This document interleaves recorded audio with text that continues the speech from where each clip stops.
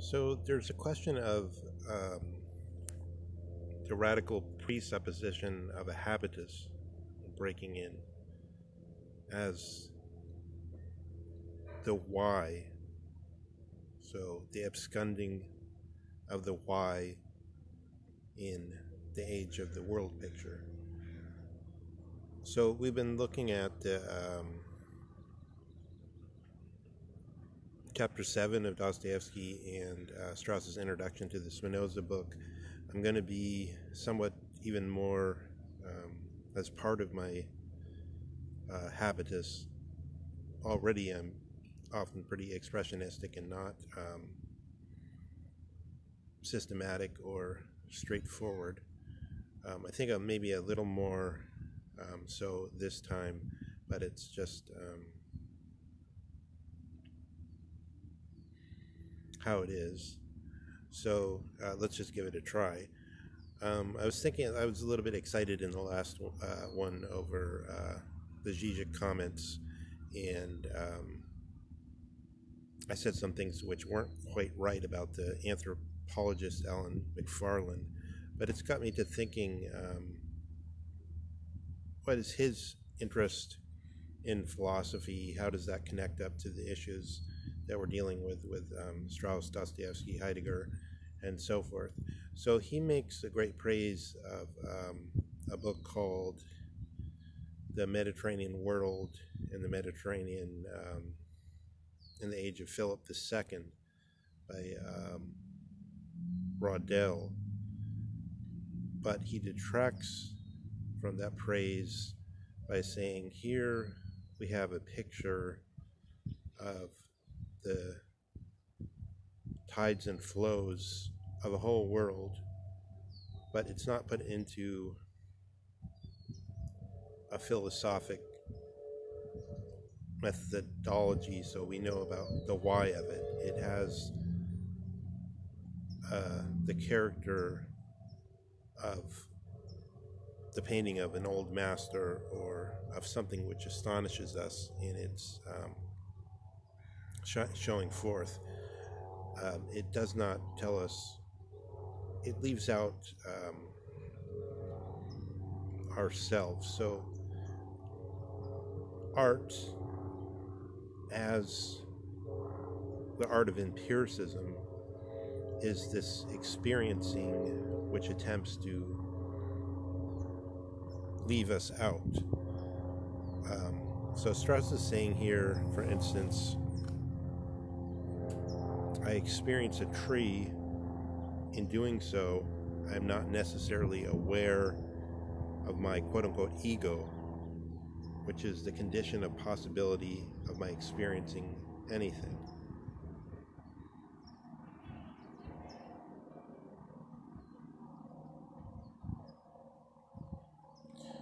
So this whole question of these philosophies, since Kant, of the conditions of any possible experience, or I should say more properly, since Descartes unearthed that almost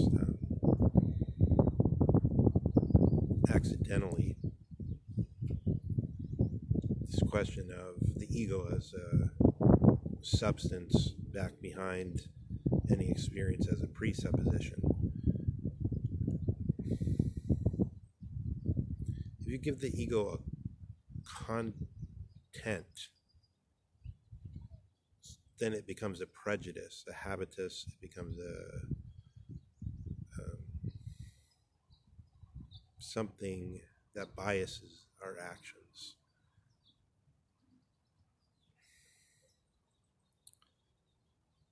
This theme is coming up also in the 7th chapter. So Dostoevsky is saying, you saw no distinction in beauty between some brutal, obscene action and a great exploit, even the sacrifice of life for the good of humanity. I'm reminded of Stockhausen, the musician, who got into some trouble by speaking of the devil's art at the time of 9/11, and making a praise of that. If empirical science removes any prejudice or presupposition, any formation of the human being back behind the experience,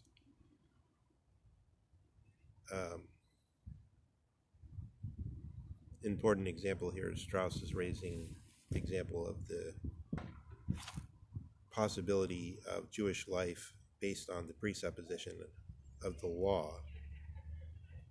You suppose a why for any experience or for any science presuppose it, that you're, so for instance in philosophy there's a general background presupposition that philosophy is supposed to be in some way good or helpful to human beings. This is what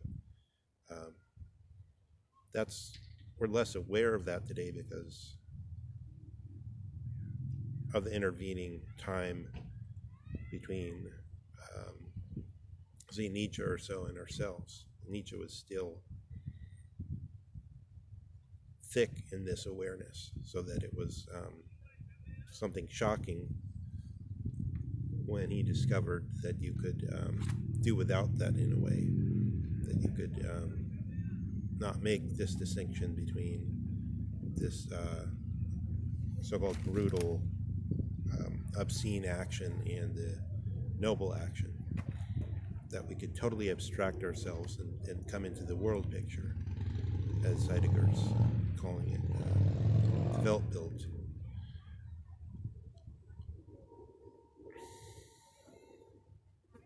Think of these problems like the Burden's ass, the problem of the donkey, which can't decide under conditions of instrumental rationality or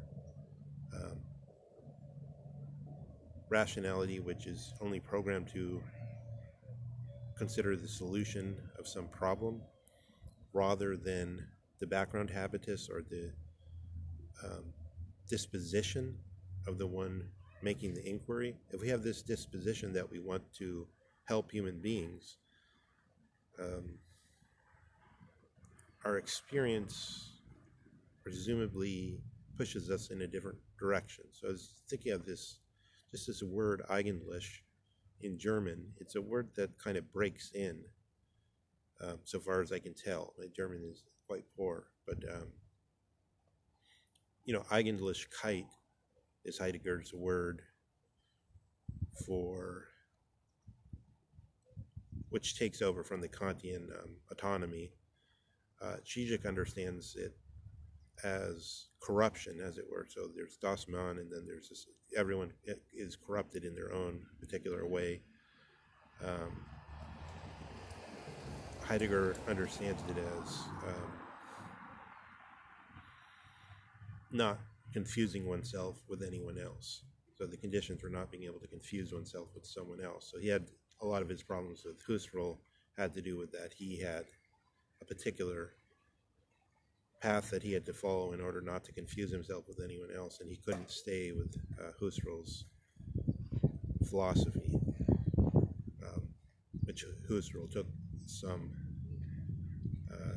tifa, some deep umbrage over, because Husserl really wanted a brilliant protege to continue his work.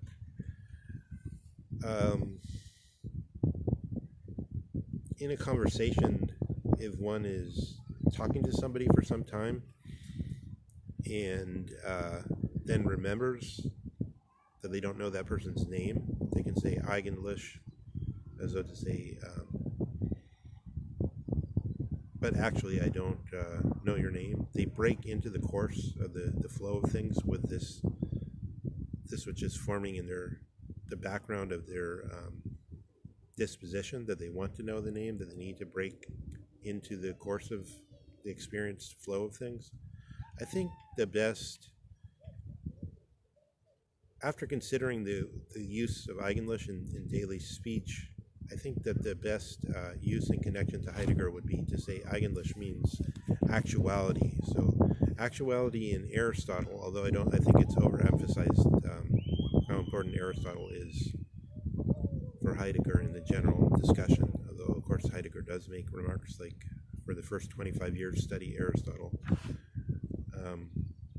But nonetheless, he says this in the context of pushing back towards Plato, towards the seventh letter especially, and then pushing back towards the so-called first inception, or first beginning, with the pre-Platonics or pre-Socratics, and towards, as it were, within himself. He wants to say this Eigenlish, this, but actually this breaking in, which would allow him to go towards the new inception, or the new beginning.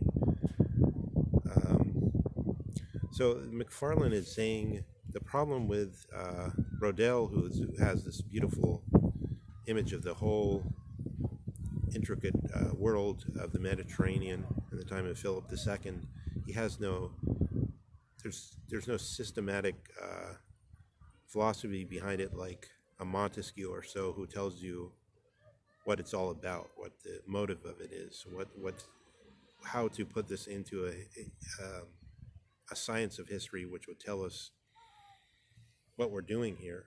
Why are we studying this?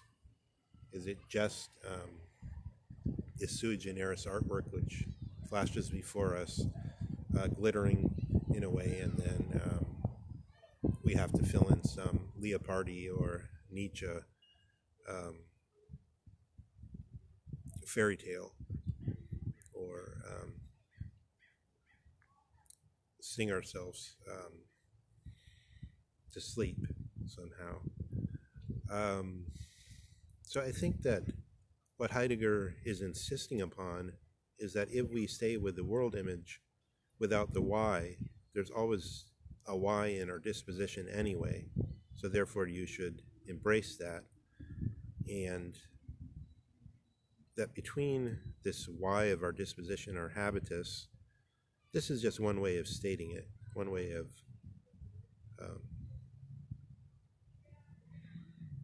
giving ourselves a protreptic, as it were, sort of setting ourselves a why or a motive by persuading ourselves or instructing ourselves on how to think about what Heidegger is doing, and these problems, which wouldn't be interesting if they were simply about Heidegger, but because Dostoevsky has already come across them, because Strauss has already come across them, because they've already been at the heart of world movements, because of the rise of science, because these are problems that are in the flow and tide of the being that we're being carried along in. This is part of Heidegger's claim, is that what he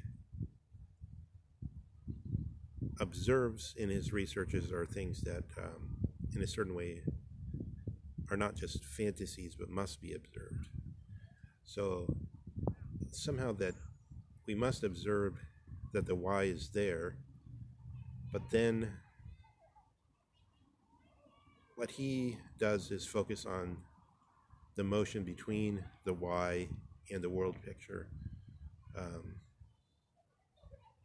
There's a tree, as Strauss is saying, but I forget the do I need to bring in this presupposition of the subject? Nishatini, I think Nishatini might have been biased in some way by Heidegger in saying this. Nishatini comes out and says, well, Descartes has this presupposition of the subject. Well, okay, but then it strikes to me that if you don't have the presupposition of the subject, then one can say, well, you have the presupposition, motive, disposition of ignoring the subject, which is just another presupposition. Once we're conscious of the issue of presupposition, why, bias,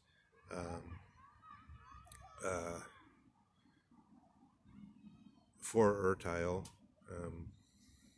prejudgment, and so on, then we see, as Strauss admits in Nietzsche, there must be some kind of, and I think Hayek would admit it too, there must be some kind of presupposition. But presupposition is not the same thing as calculative rationality, which says this end will be achieved necessarily. We know this end will be achieved necessarily if we follow these steps. It's different. It's in fact, it might not bring about any, even though we say philosophy is trying to help human beings, maybe it won't help human beings at all, but it's part of our motive, perhaps, or it was part of the Greek motive. The Greeks probably, it was granted them to accept that because they had largely no notion that the truth could be, as Nietzsche put it, deadly. Once you consider that the truth could actually be deadly to human beings, then you get this transformation where you wonder whether you should still be doing philosophy.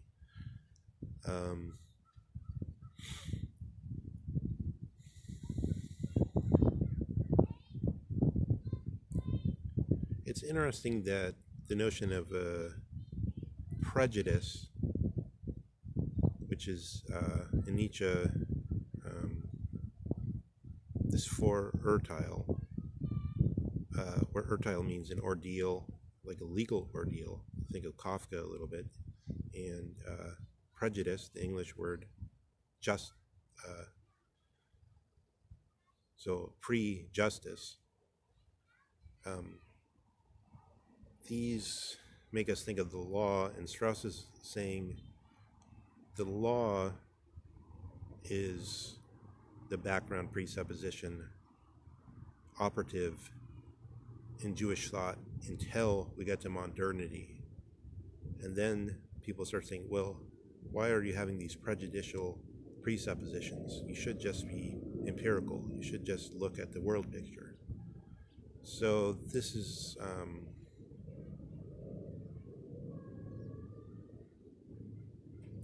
a very large and long question here, but just wanted to open it up a little bit and give us a chance to move towards it, also in the context of the